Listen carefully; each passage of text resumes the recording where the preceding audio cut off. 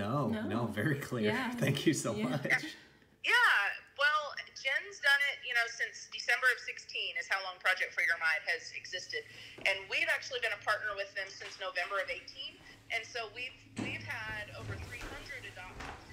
So we're gonna pop into this store called Mudbay real quick, and shout out to Elissa and Michael for recommending this spot. You basically say you rescued an animal, you come in, and they help hook you up with everything you need. So we're excited to learn all that we can and get some cool stuff.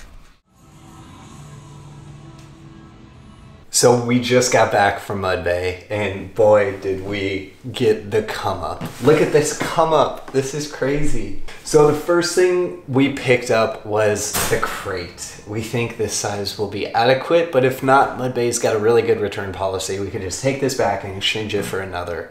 Next thing we got was the bed. And Mimi, I don't know about you, but I kind of want to try this bed out. This thing is pretty comfy. I think you could fit in that crate, actually. Should I try? Not now, but if you want.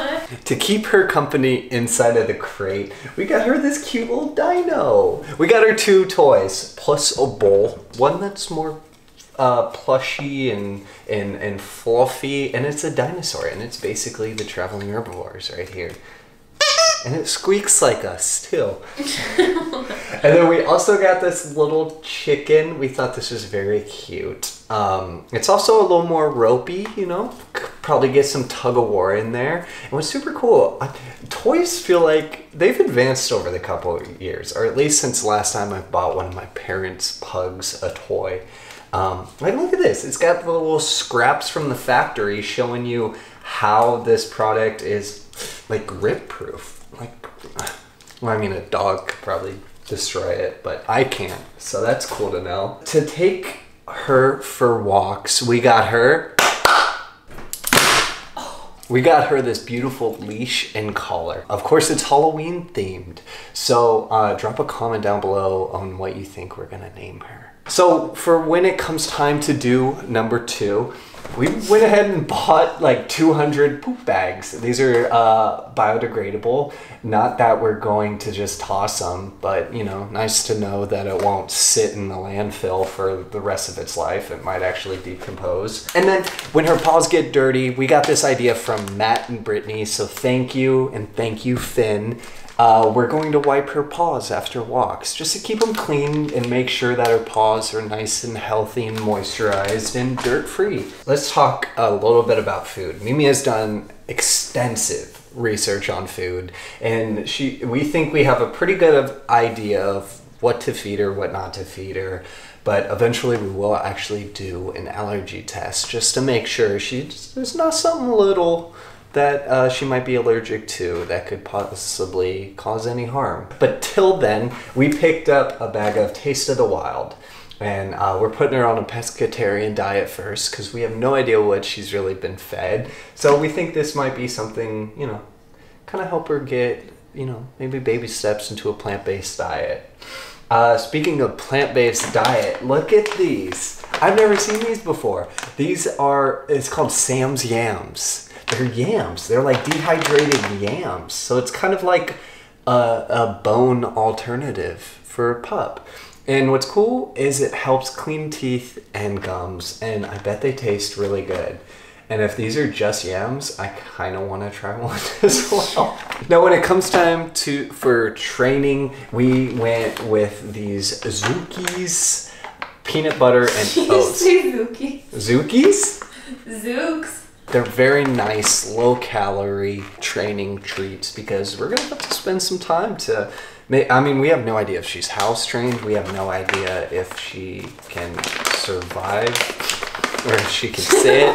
There's a lot of things we're going to have to figure out, so might as well give her some nice, healthy kibble to train along the way. Now, to keep that kibble in, I'm actually really excited about this. We got one of these rough wear bag holders. I'm sure you've seen them before, but it clips onto your belt. And bonus, it's got a little doggy poop bag holder. But what it does is it opens up and it's got, like, I don't know, a piece of metal or something in there that kind of props it open. And you put your kibble in there and, yeah, just have it on the side while you're training. So we're really excited to put this on our waist while we're training her. So that's what we got. I think we're really excited. How you feeling, Mimi? Excited, nervous. I hope she'll like us. We're only a week away. It was going to be longer too, but we manifested definitely getting her sooner. So we get a random email in the middle of the week that's like, hey, we're putting her on a transit a week sooner. So it's like, oh crap, now we gotta go out and get this stuff now. So 1 week. 1 week.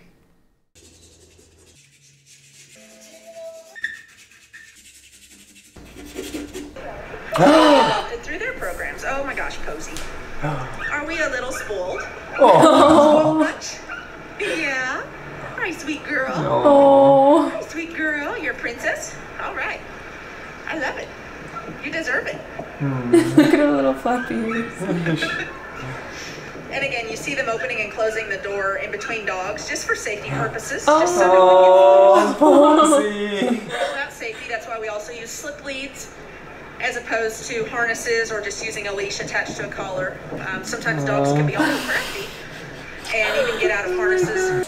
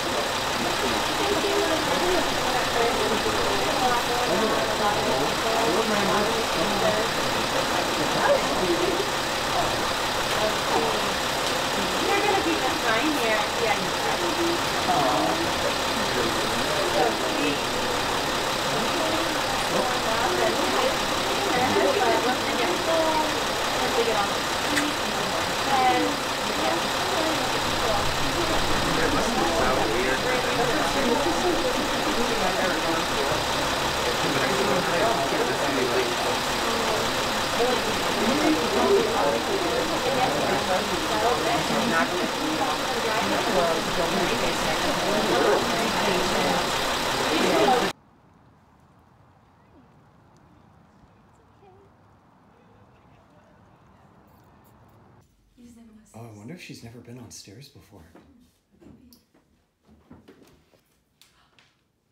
You know, you wanted a toy. Yeah. What is that? It's for you. It's your first toy.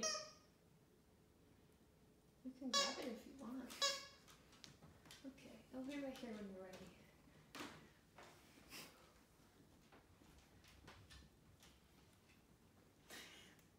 I don't think she likes these. Did she spit it out?